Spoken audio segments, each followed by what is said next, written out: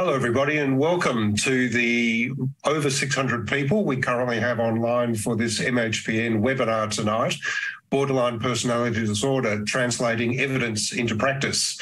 Great to have you all with us. We've got a fabulous panel tonight, and I think we're going to have some really interesting conversations. I would like to begin by acknowledging the traditional custodians of the land, seas and waterways across Australia upon which our webinar presenters and participants are located. We wish to pay our respects to elders past, present and future for the memories, the traditions, the culture and hopes of Aboriginal and Torres Strait Islander Australia. So my name's Steve Trumbull and I'll be facilitating tonight's session. I'm a GP by training in metro, rural and remote settings at various times and a Professor of Medical Education at the Melbourne Medical School. Before we meet the panel, I would like to just remind people that the purpose of the webinar tonight is to give health professionals the skills they need so they can help people more effectively in future. There'll be personal stories of illness tonight, which are very important, and MHPN often includes consumers and carers on our panels, as we have tonight. The chat box, however, is not a forum for personal stories. It's designed to complement the panel discussion by allowing professionals to share resources, experience and thoughts during the webinar, but it's not a place for people to post personal experiences. So thank you for respecting that. If there's any content in tonight's webinar that causes distress, please do seek care if you require it via Beyond Blue on 1300 222 4636 or contact your GP or other local mental health service. So here's tonight's panel. And the bios were disseminated with the webinar invitation. So in the interest of ensuring we get through as much content as possible, I'm going to skip over those bios and presume you've read it. The first person we'll be hearing from tonight is Sophie Lucas, who's in New South Wales and a peer worker, educator, lived experience. Sophie, it's always fabulous to have somebody with lived experience on the panel as an expert tonight. So what is it that inspires you to do the work that you do? Thanks for joining us.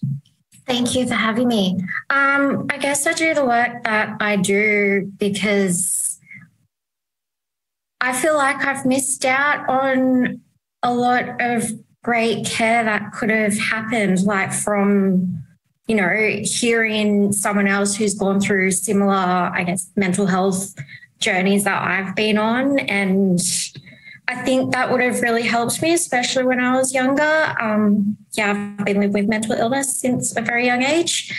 And I lived experience stories was something I didn't know about till years after my first diagnosis. So that's why I do peer work, to share my story and to inspire hope to others, and also to help anyone in a professional way, like this is what it's like on the receiving end of treatment. Fabulous. Thank you so much. So what you contribute tonight will help others, and that's all about paying it forward. So it's fabulous to have you. We also have on the panel Dr. Diana Barch from South Australia. Now, Diana, you're a clinical psychologist by background, but your real role here tonight is to introduce some of the research concepts current within the management and support of people with BPD.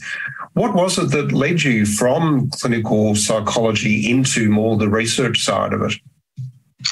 Thanks, Steve. I guess one of the things I found in clinical practice is I wasn't really sure what to do. I'd go to the literature to seek answers to these questions, and often in this space, when working with people with BPD, there were many gaps in the literature, and that kind of sent me down a path of being really interested in clinical research.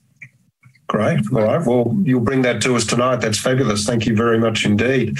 We've also got Professor Bryn Grenier, South Australia. Bryn, or you were in New South Wales? New South Wales, yeah. New South Wales, okay. Well, fabulous to have you. I thought you were in New South Wales. What's on your desk at the moment in terms of research projects? What are you currently working on? Well, it's really exciting to be here, and thanks. And it's so wonderful that 600 people have joined, and to see also quite a few good friends joining too.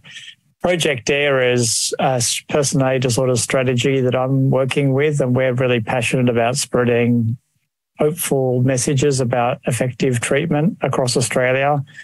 We've been doing a lot of work in New South Wales, but we're also really happy to have shared our experiences with people in other states and territories, South Australia, Victoria, and doing a big piece of work over the next 5 years also with Queensland. So we're really excited to be here and to do this kind of webinar. Right. Well, it's a fabulous connection between research and clinical practice. So fabulous to have this opportunity to hear from you. So thank you so much. And last but not least, Associate Professor Sathya Rao, who is a psychiatrist based here in Victoria, just around the corner, actually. I'm in Carlton at the moment. Sathya's service is in Richmond, but I must confess, I know very little about it. You're the clinical director at Spectrum. Sathya, can you tell us a little bit about what that service is and what you do in that role? Thanks, Steve. Spectrum is a publicly funded statewide specialist service, and we specialize in working with people who have a personality disorder or a complex trauma condition.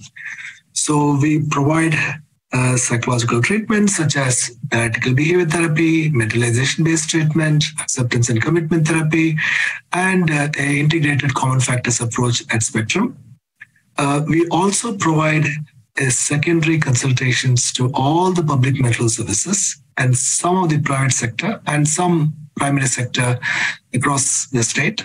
And we also have, we do some work interstate with complex, where clients might have some complex needs. That's briefly about us. We also do a lot of training, and we have trained about 5,000 clinicians last year, and we also do some research and advocacy. Thank you.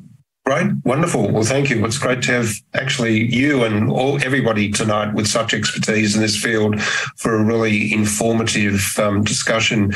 We're not having a case presentation tonight and a case discussion. We're talking more about each panelist will give us a presentation and then we'll have a conversation about that. And most importantly, we'll react to your questions that you can post in the Q&A, which means I must now take us through the mechanics of operating the system. See that there are 3 dots in the lower right corner of your screen, and that's where you can access a whole lot of information. Under the information tab, you'll find links to the slides that are being presented tonight, other resources that the panelists are recommending to us. There's a survey there, and also you can access technical support. The ground rules for tonight is to be respectful of other participants and panelists and to keep your comments on topic in the chat box. Obviously, what's in the chat box is a publication, so be very careful not to put anything there that you wouldn't wish people to be reading and hearing.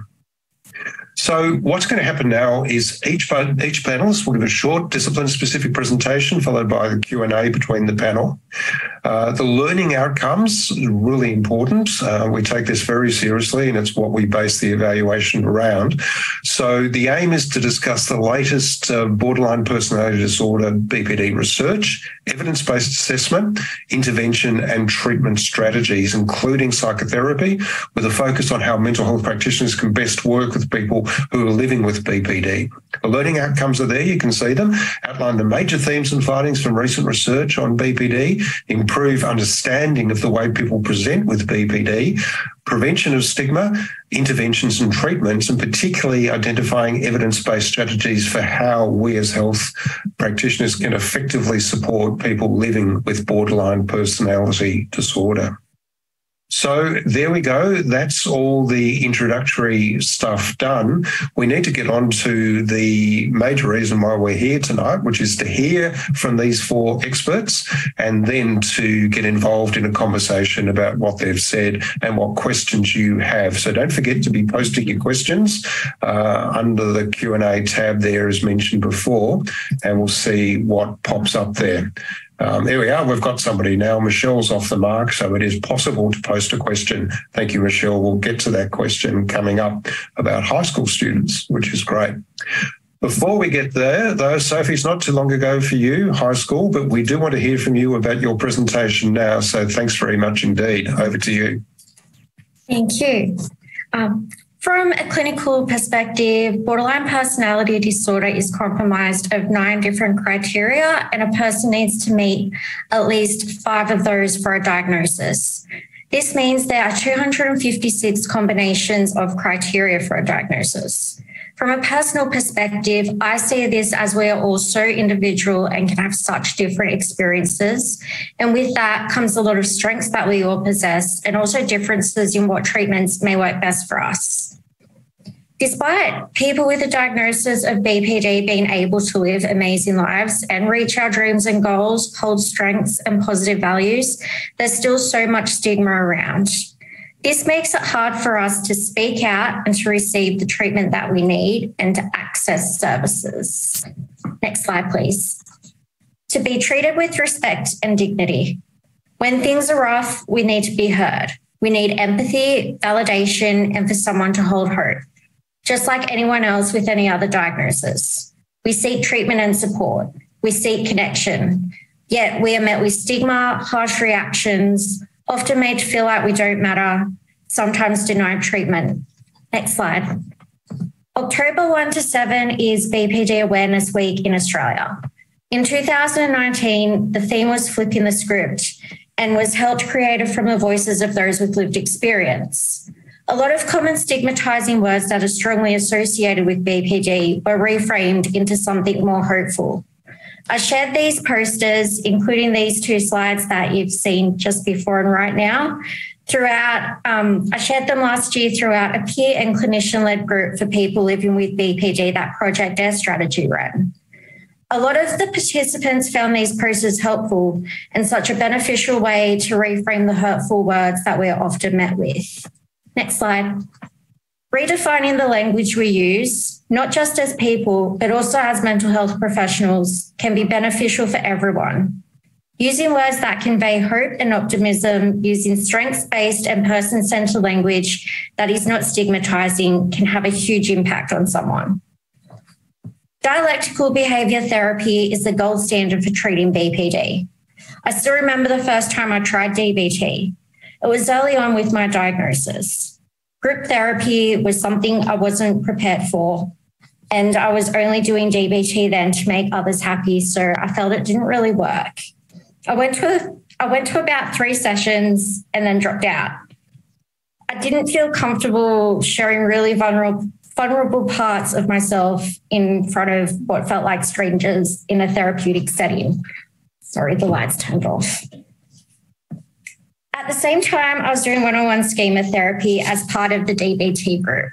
The psychologist I had been put with was able to keep seeing me for the time allocated, and with some gentle nudging, hope holding, validation, and person-centered care, things started turning around for me, albeit briefly.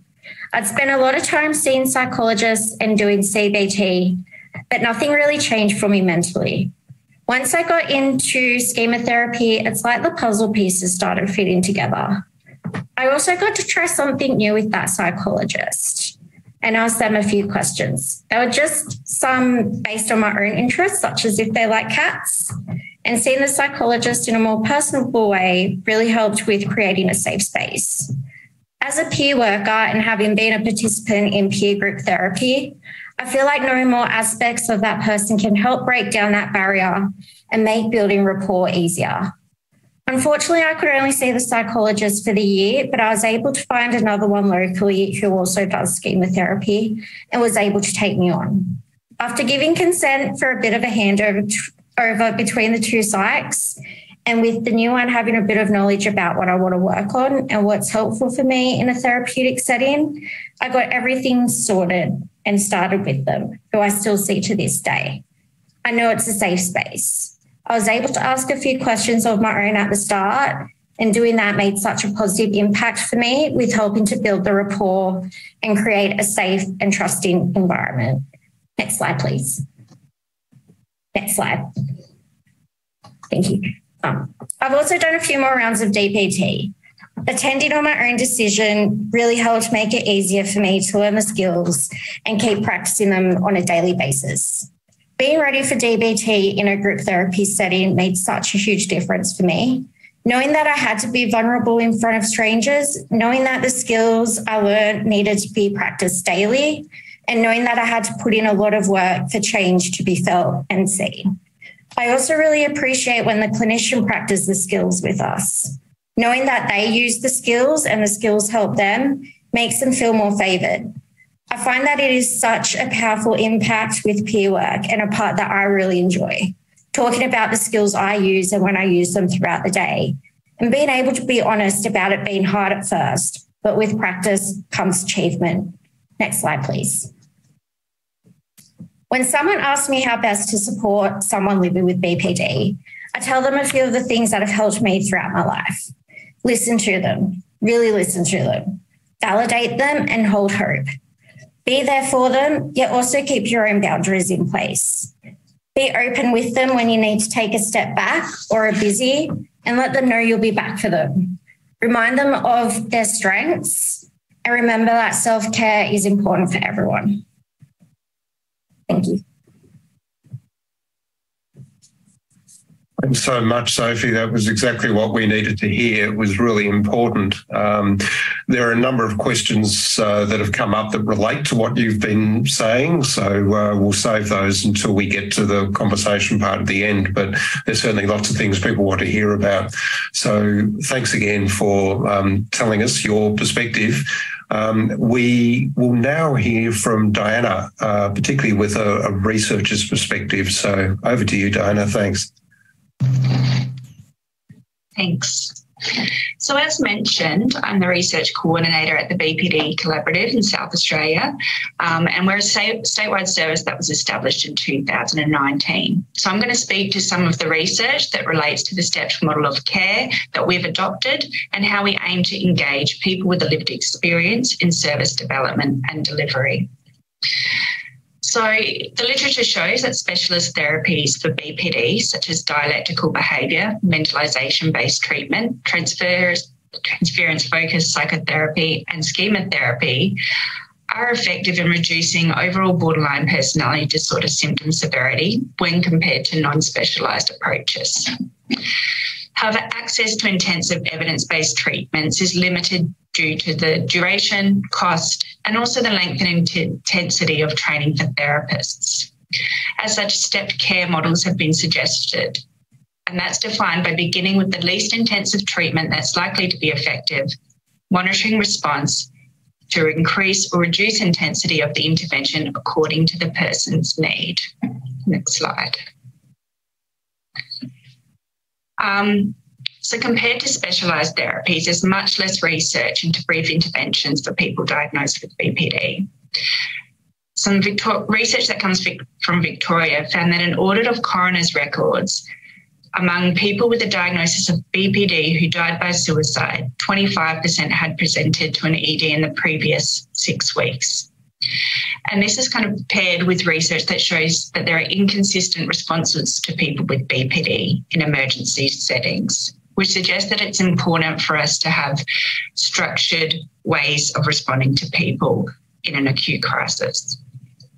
Other research has shown that people with BPD benefit from psychoeducation soon after diagnosis when compared to waitlist controls. Also, brief interventions such as Gold Car, which is promoted by Project DARE, have been found to reduce BPD symptom severity, stress, and improve quality of life. And this is an approach that we've been implementing across South Australia for the last 3 years. Next slide.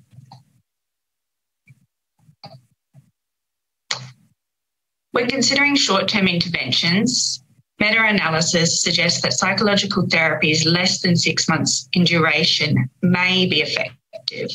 However, the studies have many limitations, which means that strong conclusions can't be drawn, but it does suggest or contrast with historical recommendations from clinical guidelines that short interventions should not be offered. It's also been suggested that less intensive therapies could be developed through integrating common factors from effective evidence-based therapies for BPD. In a real-world setting, patients in both the short-term and extended care clinics with BPD demonstrated outcomes. So while some patients need longer treatment, the results are encouraging for short treatment as a first step in care. In South Australia, we currently have a non-randomised control clinical trial comparing naturalistic waitlist to 12-week group intervention developed based from common factors of evidence-based therapies that we're evaluating. Next slide, please. One of the other projects that we've been working on is our peer group co-production. So it was clear in the development of our model of care that consumers wanted to act about peer groups specifically for people with a diagnosis of BPD at the time.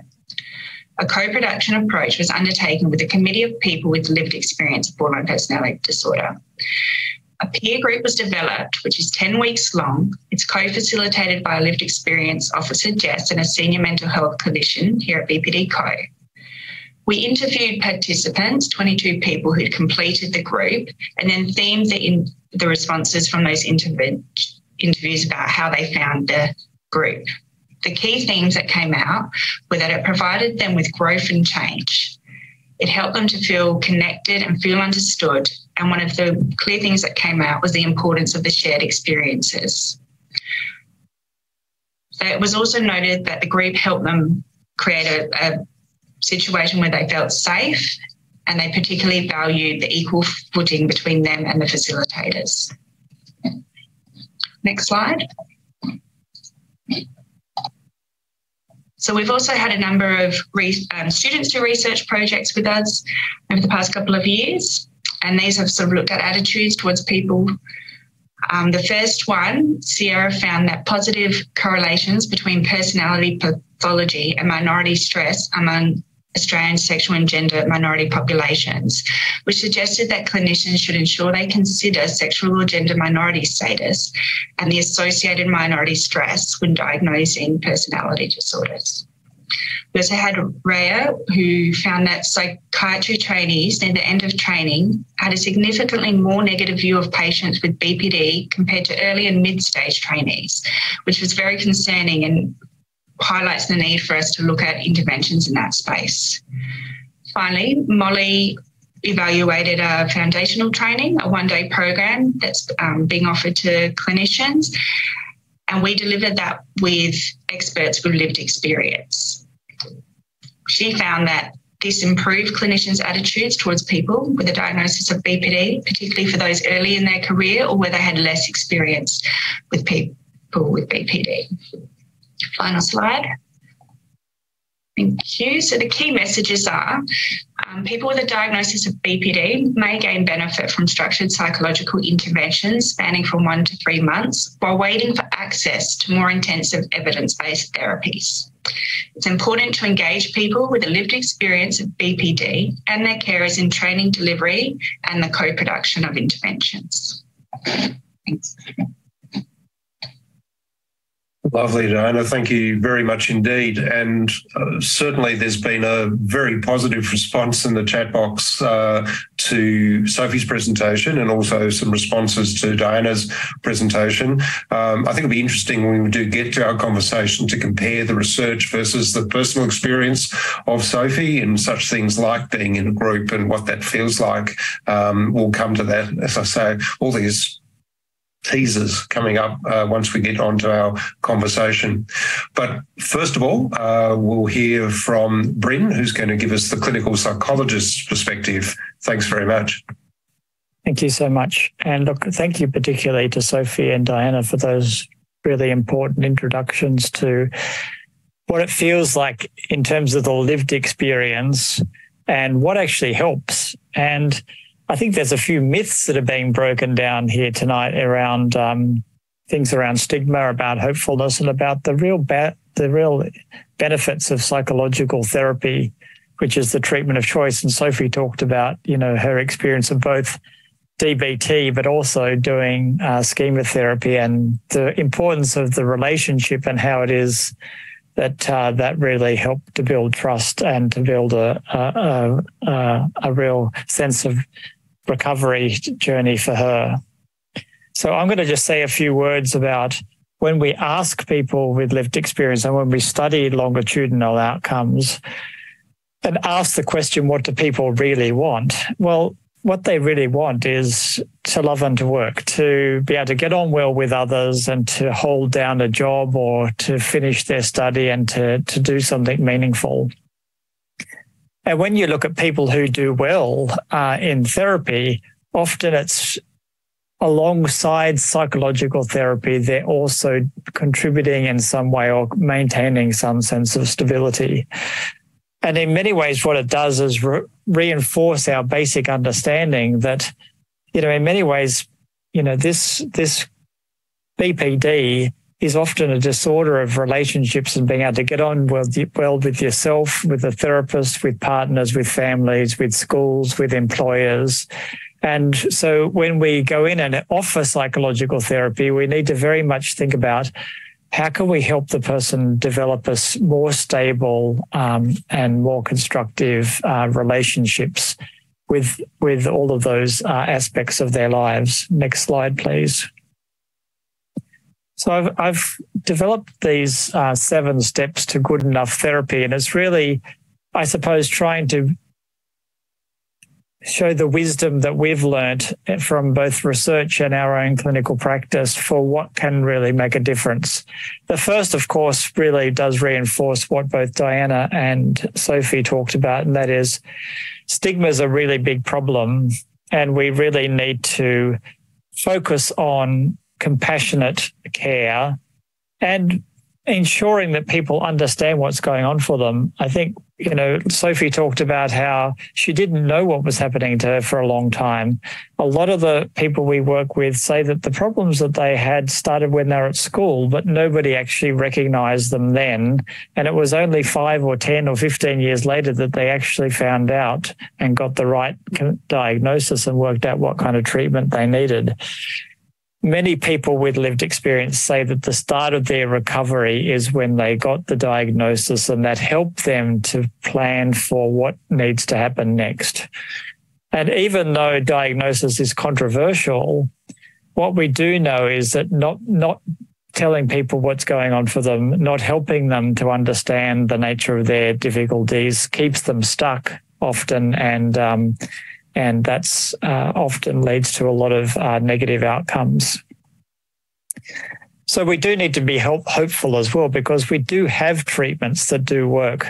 And as Diana said, short-term therapies do have a place. So although there can be a lot of helplessness and hopelessness about personality disorders and a real kind of a myth that you can only do effective care if it's very long-term, the research from our group and also internationally shows that even brief episodes of care can really make a difference. And so I think we should all start off with the idea that it doesn't matter how short our contact is with somebody, we can do good work and really help.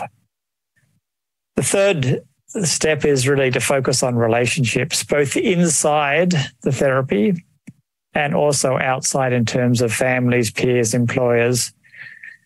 And really to focus on, I suppose, what it feels like inside, people talk about in terms of not really understanding themselves and not really understanding others. We also know, and that's step 4, that everybody has the capacity to make choices, and being able to make choices and showing some agency really does help to set people on a recovery journey.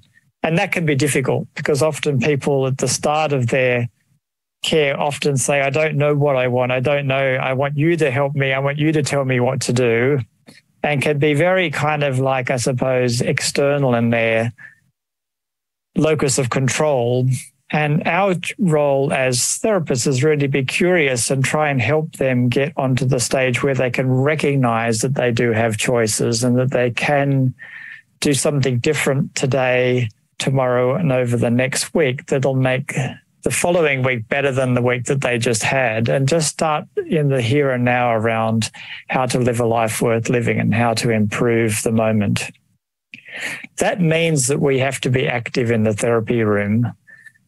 In many ways, this is not the kind of work where you just sit back and hope that by the the person talking about all their problems, that they'll all just kind of get resolved. You actually kind of need to step in there and help them shape what the future might look like and what things that they can actually do to help them with their current challenges, to really help them learn how to solve them themselves and how to provide our input and our guidance in that journey.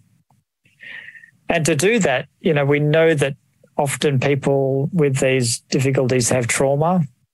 Not everyone has trauma who has BPD. Some people do. Some people are in situations where they also have multiple diagnoses. They might be neurodiverse. They might have other kinds of challenges, substance dependence or whatever. And in many ways, our first goal is to create a sense of safety, stability, and predictability. And that can even be something like just saying to the person, you know what, this is your hour. I've set it aside every week and I will be here whether you come or not. And let's just see how far we go.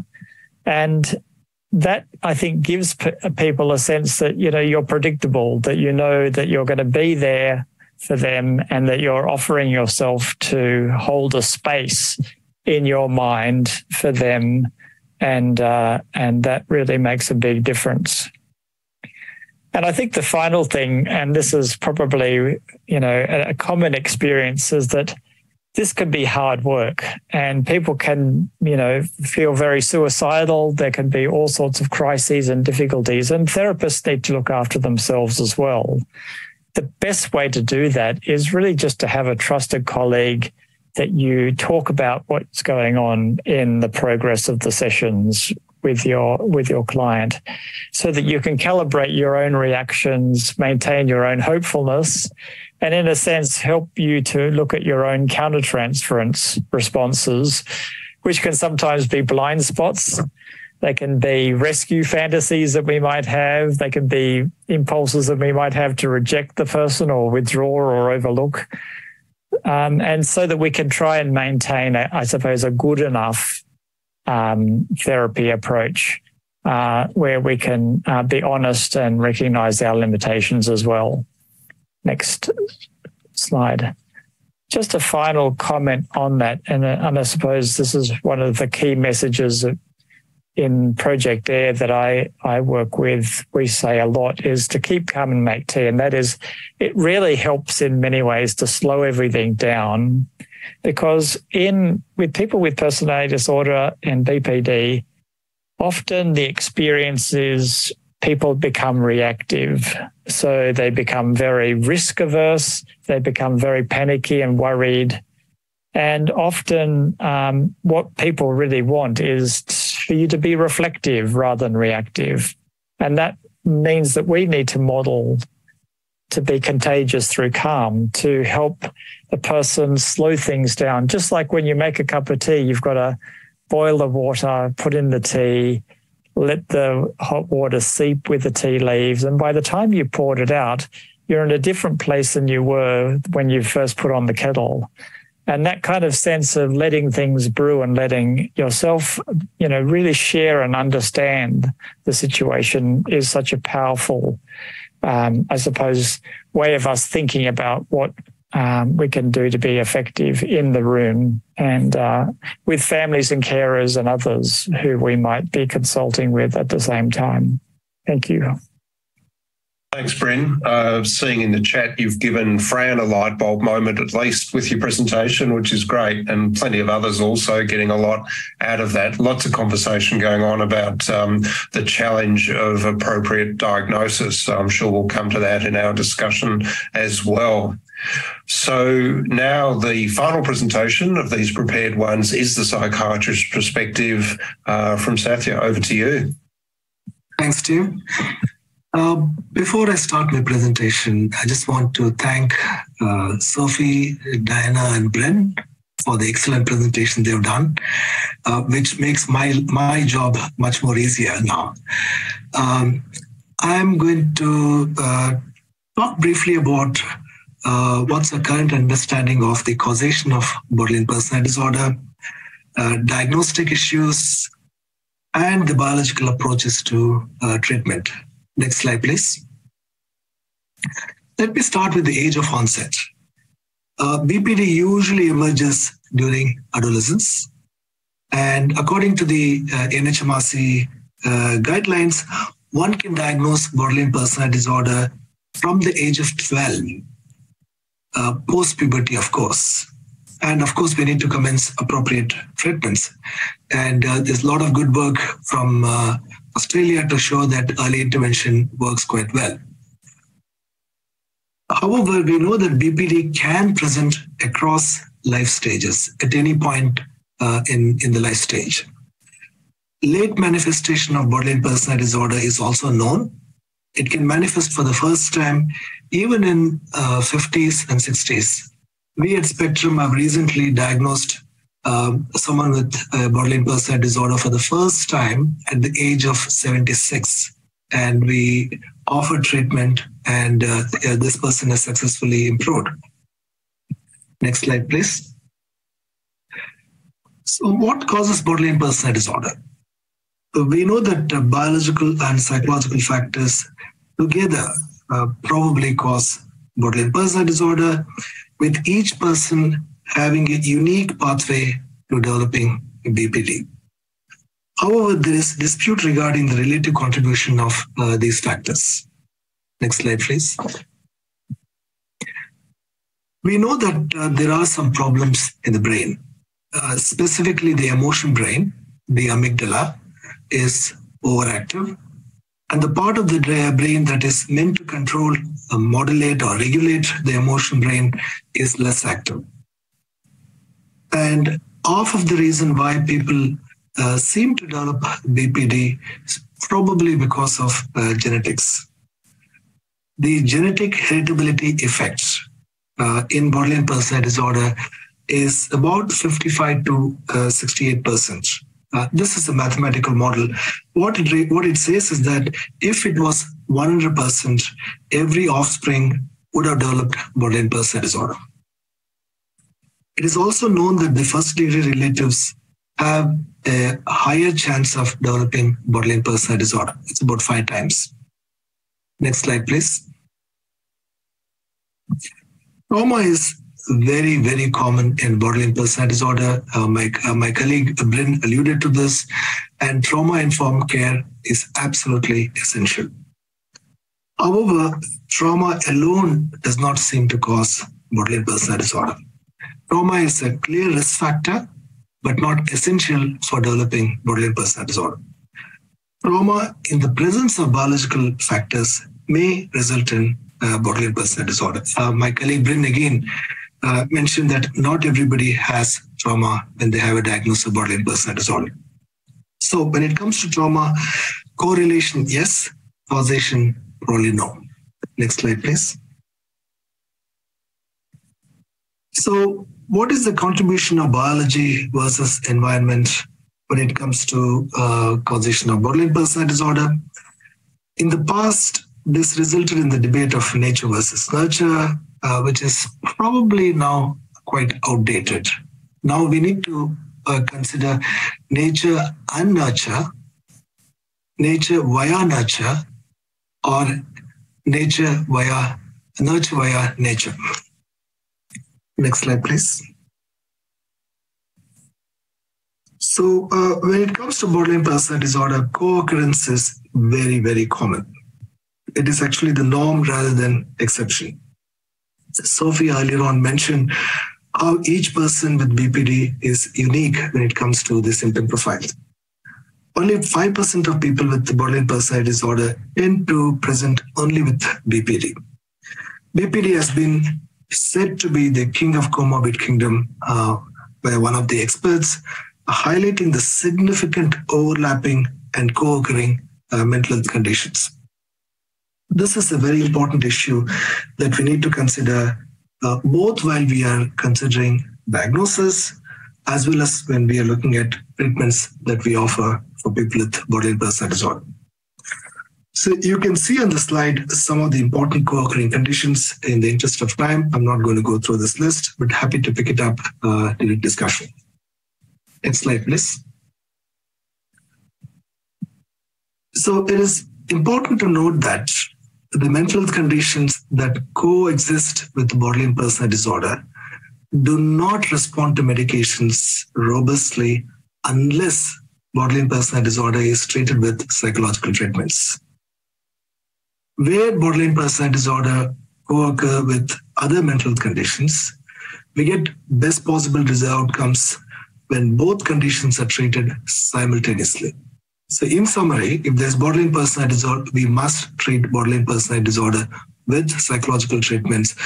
Unless we do that, whatever the other co-occurring condition that's going to be along with that is not going to respond to treatments very well.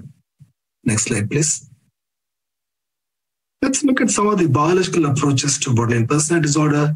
Unfortunately, there are no medicines that are patented or indicated for borderline personality disorder. There is no evidence to suggest that we can prescribe any medication very confidently in borderline personality disorder, especially because these medicines cause so much of side effects, and there's a risk of overdose. And also, most importantly, it distracts from the psychological treatment that is so important. There is very limited evidence for some medicines such as lamotrigine, topiramate, omega-3 fatty acids, the fish oil, and quetiapine in small doses for crisis management. Electroconvulsive therapy and transcranial magnetic stimulation, they again don't seem to work for borderline personality disorder, even if BPD co-occurs with depression. Psychedelics, which are now going to come into the market from July, it's an interesting option. Again, we need to build evidence and test it out. Right now, there is no evidence. Next slide, please. So in summary, the take-home message is having borderline personality disorder is not the person's own fault. It is a disorder of the brain and the mind. This is a statement made in the NHMRC clinical practice guidelines. I think this is the best one sentence, two sentence I've seen in the guideline. Next slide, please. This is my last slide. My take-home message is that as long as you don't judge, as long as you try to validate the valid, and as long as you can tolerate the emotions, both your emotions and their emotions, and teach them skills to improve the quality of life, you can contribute to their recovery journey. Give it a go. This is a statement from a Canadian expert, Joe Paris. All the best. Thank you. Thanks so much, Sathya. And we've got a solid half hour now for our conversation, and you've all given us lots to think about, and we'll get to that immediately. You will have now seen, those of you who are not having internet troubles, will have seen a slide pop up that's got a couple of QR codes on it. We didn't know what these were 3 years ago. We do now. These are an invitation for you to take out your mobile device if you're not already using it for the webinar. And if you want to register your interest to lead or join an existing BPD network, then you can get a link to a URL to do that. Or if you wanted to start one in your area, if there's not one in your area, you can click on or shoot the other QR code. Just a moment while you do that. If you want to express interest in that, it'll give the team at MHPN an opportunity to communicate with you about that. So thank you all so much for your presentations. As I say, the response in the chat room has been absolutely fabulous to all of them. And I am seeing more questions in the moderators area than I've ever seen in one of these MHPN webinars. So there's plenty for us to deal with. But it seems more than appropriate to go back to Sophie and ask Sophie one of the questions which has come in. This has been from Ryan. He's asking about readiness for DBT and saying basically, thanks, Sophie. I'm curious about your thoughts on what might be some of the general indicators for when a consumer may be more likely to be ready, in inverted commas, to commence DBT and get real value from it. What are your thoughts on that? Because you said that you didn't like the group first up, but then second time round you were sort of ready for it. What are your thoughts? I guess with me, when I first got diagnosed with BPD, I wasn't given any information about what it was, and I just got told that the only thing that will help with that was doing a therapy called dialectical behaviour therapy. And I also got no information about what that was or what it involved. So I was just going in blind. I remember to be accepted into this DBT group, I had I went to an assessment day and it felt like I was there nearly all day. And at the end, it was like, yes, you do have DBT and we'll put you on the waiting list and we don't know when it's going to start, but it should be early next year. And there was still really not a lot of information given about BPD or DBT. So again, I was still just like no information whatsoever. So yeah, that was not helpful for me. As I said, DBT it just didn't feel comfortable for me. Doing the one-on-one therapy, the schema therapy, being able to still do that without doing the DBT component. Oh, no, makes sense. Do any of the other experts have any thoughts about that question, how you can tell when a person's more likely to respond than not? Bryn, it looks like you're on mute. I think there are two parts to this. One is that understanding the diagnosis and being able to, often if you show people the 9 criteria and you go through them, they kind of have a light bulb moment and say, wow, I didn't realize that there are other people that had these problems, not just me. And if you then follow that up with psychoeducation about what actually can help and what recovery might look like, and introduce them to people like Sophie if you have peer workers in your service or in your team, that really helps people to kind of like understand and have the sort of the aha moment. Not only like I'm not alone, but also there's hope around overcoming this. Yeah. And second thing, in terms of being ready for DBT, I think that then leads into the idea that why DBT might work. And one of the core principles there is that one that we talked about before about being active. Like the person needs to go in with an attitude like, I want to do this for myself and I want to try and live a life worth living that's different than the one I've just been living. And if the person goes in with that attitude, I think DBT's got a lot to offer, as do the other psychotherapies. What can happen, though, is people can be so, stigmatized or traumatized or helpless and hopeless that they think that somehow there's a magic cure, and there is no magic cure. As Sathya said, you can't just attend DBT and expect that things are going to change unless you bring yourself into that and a willingness to work on it. Thanks for that. And I should say that Andy from Everyone's Psychology in the chats picked up on Sophie's words about going in blind and just how awful that must feel. And what you've said, Bryn, is that the power of the peer support person who can give you some orientation to what to expect, it means that you're not blind, you're actually seeing it through somebody else's eyes. So that's a fabulous insight. Thanks so much for that. Another question, actually, I'm going to go right back to first principles here. I've seen something in the chat that's caught my eye because I didn't know. Borderline personality disorder.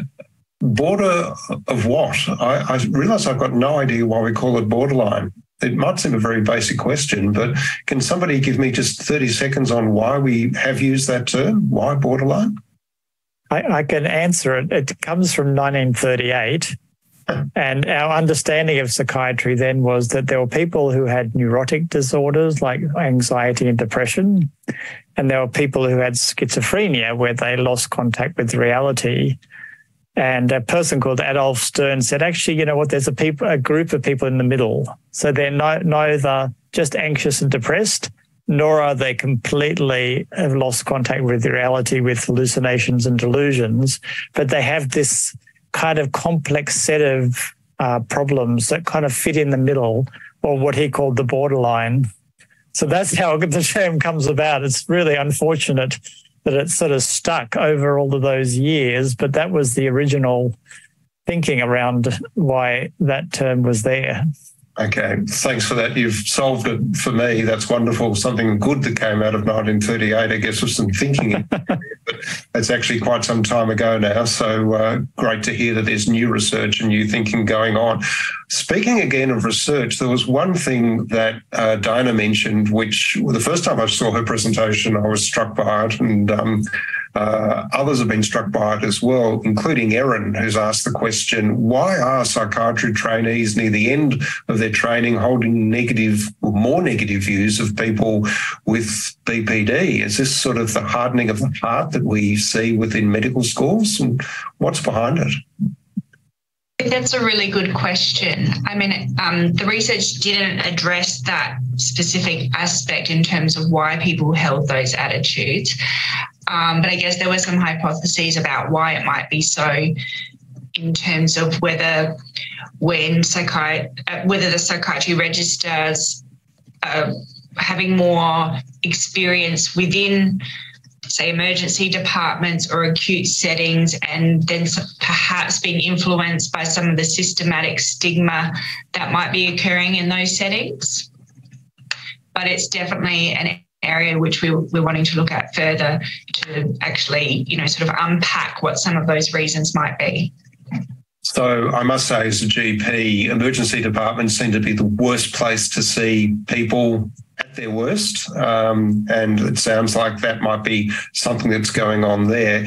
It does lead us to some questions that have been asked about the really awful end of this, suicidal ideation or attempts, and whether the panel has any quick tips for a very complex problem for what to do when somebody is expressing suicidality.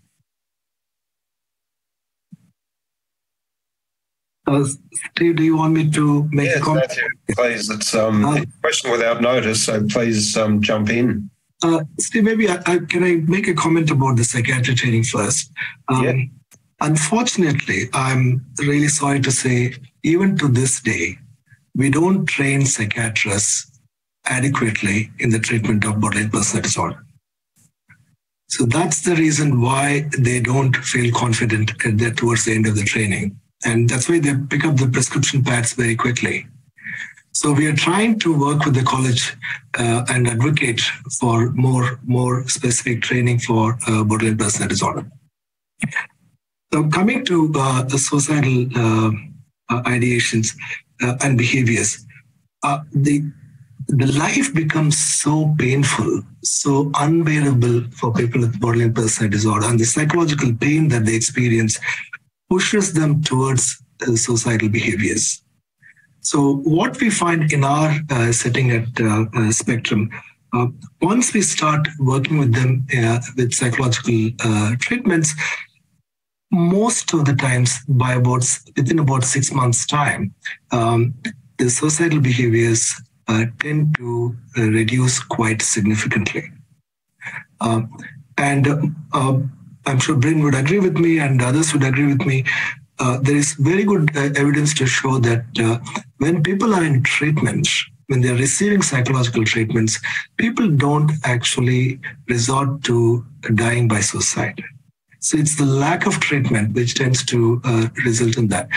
Of course, within the NHMRC guidelines, we have proposed a way of trying to understand who could be at an immediate risk of trying suicide versus who could be at a risk of having ongoing chronic suicidal thoughts and behaviors. So there's some risk methodology we have worked out that one can refer to in the national guidelines. Thank you. Thanks for that. And a shout out to Lauren, who's an early career psychiatrist in the chat, who's acknowledging that more training is needed in this area. It's so difficult to cover everything, of course, but this does seem to be a really important one. And making the diagnosis as well. And that's actually a question that's been asked by somebody whose name I'm afraid I've forgotten, which was about communicating the BPD diagnosis, and we're still struggling with that term. But the comment was, I've had experiences where communicating a BPD diagnosis has led to relief in understanding experiences and improvement in self-development, but other people are effectively traumatised by the diagnosis. Just wondering what people's thoughts are about the response to being given a diagnosis of BPD and what that can mean to the person. Maybe, Sophie, we should start with you. Any thoughts before maybe we go to Bryn? Yeah, as I said, I didn't get a lot of information about it when I was first diagnosed. I was in hospital. I remember I had a nurse told me they always knew when someone with BPD would be admitted because they always had like brightly coloured hair, which I have. And they would have like, you know, their fluffy comfort toys or like, you know, fluffy slippers. And that just felt really judgmental. You know, I've got a lot of other friends with brightly coloured hairs. Like, does that mean they also have BPD? Absolutely not. So I think, you know, giving the person information about BPD would make it so much easier. I know if I'd been given like factual information about what it is, how, you know, people get diagnosed, like the 9 different criteria, ask, you know, if you want to know what criteria you met and, you know, learn how to, you know, maybe at a later stage, learn how to see that you fit the criteria. And yeah, just finding out that, you know, that there are treatments available and that they help. And then, you know, if you know of peer workers, like put them in contact and, you know, hearing from other people that, you know, they've been there, they've done that, and, you know, they're now, you know, living their best life. And I'm so pleased to see a comment from Jane in the chat that her son found comfort in the diagnosis and strength to go forward. So that's great. What about you, Bryn? What are your thoughts about the diagnosis and what it can do for people or to people? Yeah, look, I agree that what's really important is the way it's done. And you want to spend time helping the person understand it and do it in a really compassionate way. But the most important thing, I think, is to make the link between diagnosis and treatment, because it's no good just saying you've got BPD, go away, there's nothing we can do for you. What you need to say is you've got BPD, and guess what? This is good news because actually we know how to treat it. And there are good treatments and I can help you get them, or I can start them myself, or this is what the journey might look like in terms of accessing the right kind of evidence-based treatment, psychological therapies, and helping the person see what the next step is on their journey, not just leaving them with the diagnosis with no further information. Right. All right. Thank you so much for that. I'm seeing a fair response also to Sophie's statement about the brightly coloured hair being a diagnostic indicator of BPD in the nurse's eyes. I was taught at medical school that tinted glasses was an reliable indicator of mental illness. But then the 80s came and everybody had tinted glasses, which I thought was quite a good thing. A number of people have also asked questions about BPD in younger patients and sort of threshold for diagnosis in teenagers and younger people. And one of the questions was from Anita about BPD in adolescents, and that adolescents are rarely diagnosed with BPD confidently. However, more and more young clients in Anita's experience are saying they've been given this diagnosis. I was wondering, Satya, maybe you have a thought about that? Thanks, Steve. It's an interesting question because for a long time, we believed that personalities did not fully blossom and develop until the age of 18.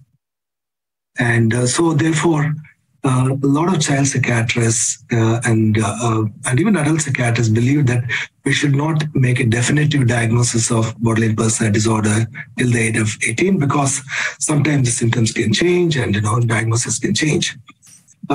However, that's an old belief. Now, particularly in the Australian context. Professor Andrew Channon has done brilliant work in this field, and he's a leader globally.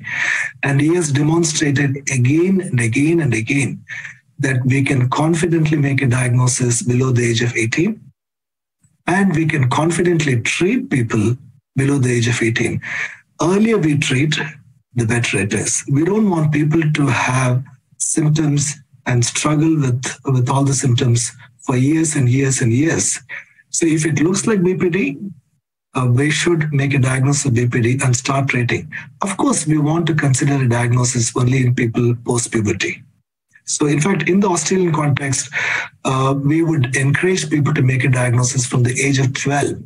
That's in the NHMRC clinical practice guidelines, clearly. But the scenario has still not changed completely. I think people are getting more and more confident. I would encourage families and consumers to actually ask and demand for a clear diagnosis and treatment. All right, thank you for that. It was interesting to hear you mention Andrew Channon. I went to school with Andrew in the 70s. I still can't get used to people who've known since they're 12 having a huge impact on the health of the country, but that's great. Good to hear that he's kicked on. Look, there's a question, I'm conflating a few people's questions here, which is about the interface between people with BPD and people also using other drugs or various drugs. Now, Satya's given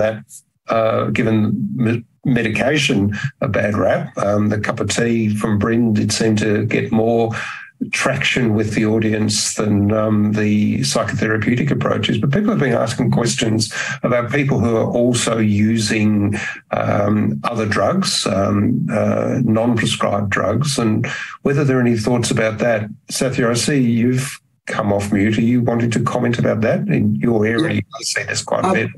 I'm happy to comment, and we can also invite my other colleagues to make additional comments, because I'm sure they have very interesting views on this.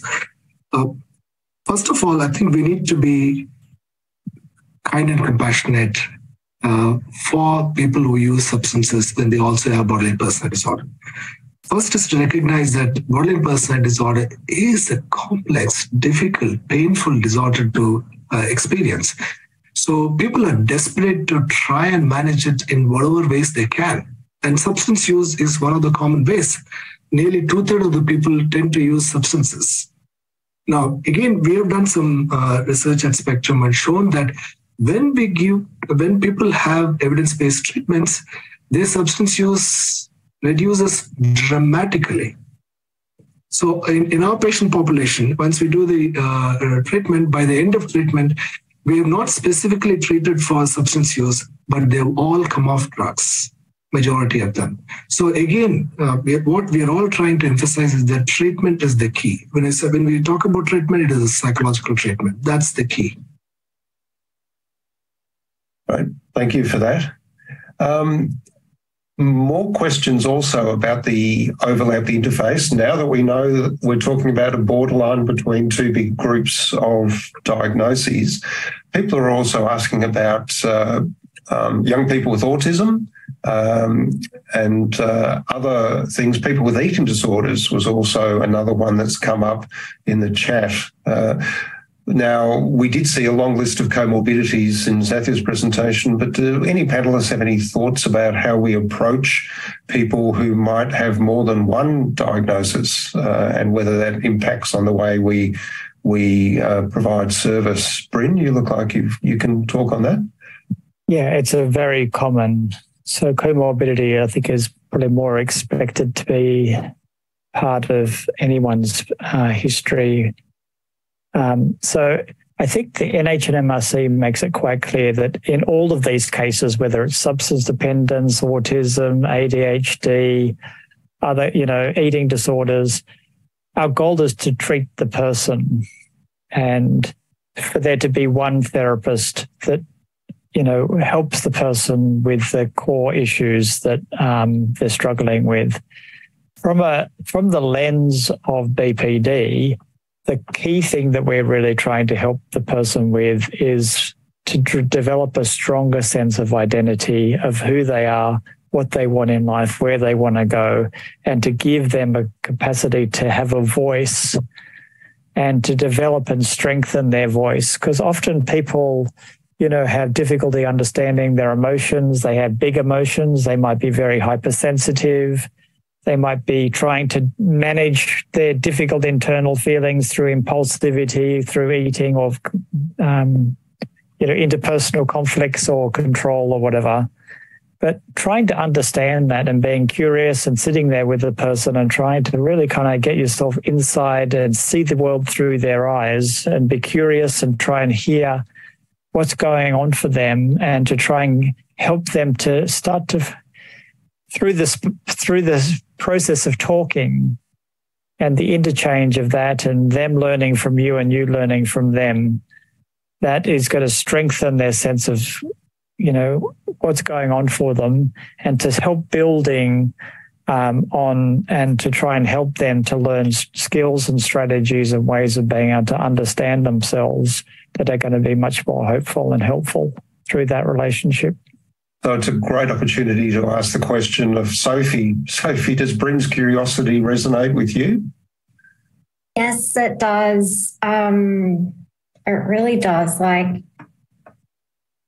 I'm also diagnosed with anxiety. So I feel like that really comes up a lot. And I guess since we've been with BPD now for quite a number of years, I've kind of learned, and I'm still learning, what anxiety feels like and what BPD feels like. And, it's about, treating the person as a person and not just looking at one diagnosis. And I feel that that has happened to me previously, and that, I know that BPD is very complex and that there are treatments that work, but also, there's also different treatments for different diagnoses that can also help when you do live with BPD as well. And just having curiosity about person, and also finding out the person's curiosity as well. As I often speak about, one of my strengths is being curious, and that has helped me through really dark times, is trying to keep my own curiosity alive, which helps get me forward to the next day when all I can do is live my life minute by minute. You talked about that in your presentation, and having a degree of curiosity about your therapist, whether they're a cat person, for example. I'm a rampant dog person, I must confess, but how do the other three panellists feel about that? I mean, what sort of openness and self-disclosure can be helpful in building that trust and rapport with the person, and what sort of barriers or appropriate boundaries do we need to set? Any thoughts about that?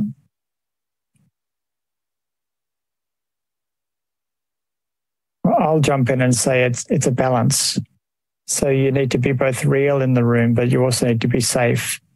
So my general kind of philosophy here is, don't be weird. Don't, go down the path of overly self-disclosing, nor go down the path of being so kind of like professional that you become like some sort of frozen kind of robot sort of situation, puppet. You kind of want to be real, but appropriate in terms of, who you are and what you're trying to offer and what you can do, and to be willing to show your own limitations and show your sense of humor, and also show sometimes your own emotional reactions too. So it's fine to cry, and it's fine to laugh, and it's fine to be there with the person, as long as you're being honest to yourself and you're being really clear about what's going on for you, and differentiating about what's going on for you, but keeping the focus on really helping them on their journey. That's really, how we can be in the room and be as helpful as possible. But of course, it's got to be in a safe environment. So the structure of therapy, the consistency, and the basic ground rules need to be really clear. Thanks, Bryn. We're going to have to get a merch store going with these webinars. We've got people wanting to make mugs with "Keep Calm and Make a Cup of Tea," Don't be weird, I think would probably be a really good T-shirt to be administered or given out to all psych registrars when they begin their training. Fabulous comments, so thank you so much for that. We're at the point of our evening now where we just need final comments from each of the panellists as we pull it all together. So let's go around in the same order. Sophie, is there any final quick words you want to say to the audience before we wrap up? I wish we could have more time to answer more questions, because I feel that, having the space is really important. There are hundreds of questions we haven't got to tonight, so I'm sorry about that. But what did you want to say at this stage? But I'm sorry I can't answer all the questions. But yeah, just keep being curious and you will get an answer to your question at one stage. Fabulous. And curiosity is probably the antidote to burnout. So that's great advice. Thank you for that. Diana, what's your final thoughts for the evening? Yeah, I think curiosity is a really good one to reflect on as a researcher, is keeping up to date with the literature, being open to new ideas and ways of doing things, particularly when it comes to around engaging people with a lived experience in treatment and listening to their voices and be willing to try different things, which I think we've found to be a really powerful experience for the co-production of the peer group. And I guess also keeping the role of patient sort of reported outcomes in terms of integrating into treatment and being able to learn more from a research perspective to be able to answer some of these questions. There's just so many gaps in the literature and much more needs to be done. Absolutely. Couldn't agree more. Thanks very much. Bryn, your final comments. Okay, I think just going back to that final comment about keeping calm and making tea, we do need to recognise that burnout is a risk, that we need to look after ourselves. We need to have somebody that we trust that we download to, and we need to also slow things down ourselves and really recognise that, when we're working with people who are really struggling, that has an impact on us, and we need to take time out and seek the kind of support that we need so that we can maintain our own hopefulness and compassion to go back again and do the work over and over again. Absolutely. No, thank you. That's really important words. And finally, Sathi, your thoughts. Thanks. Steve, I would like to emphasize again what Bryn said about not being weird in therapy. One of the ways to do it is to be aware of whatever we are sharing with the patients as to whether when we are sharing something, is it to the benefit of the other person or is it just to get out our own frustrations? If the answer is the second one, of course, we shouldn't do it. And there should be clear limits and flexibility. But as we put it in dialectical behavior therapy, the relationship between a client and a therapist is a real relationship. It's a honest and real relationship, although professional. I would like to emphasize that there are no medicines for people with borderline personality disorder. So let's not get preoccupied with medicines. And people get better all the time with psychological treatments. I have had immense professional satisfaction working with people with borderline personality disorder. So I would invite all the clinicians, mental health professionals in this group to give it a go. Absolutely. That was your final comment on your slide. Give it a go and go with the best of intent. So thank you all so much for participating in tonight's webinar. There's been a lot of requests for part two. We might get to four seasons like Succession maybe, but hopefully none of us will be getting on a plane to Sweden. Anyway, that's a weird reference. But thank you all so much.